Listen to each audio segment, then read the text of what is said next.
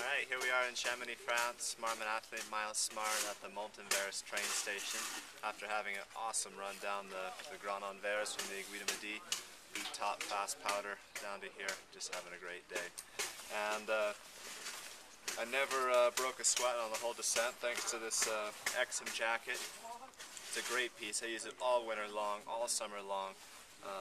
If you have to have one jacket, there's just one jacket. There's not a more perfect piece. It's made with Gore-Tex Pro Shell and super lightweight if you need to put it into your pack to ski down the bottom of the run in a dry climb jacket, for example, and gives you full storm protection for even the nastiest weather. So, there you have it. Here we are, mid-station of the Grand Mont today, doing a little beacon searching. Nice guiding day out in the rain, and fortunately I'm wearing this Exum jacket, which is keeping me bone dry. But I think some of the other folks that don't have Marmot jackets are a bit wet. But they found the beacon.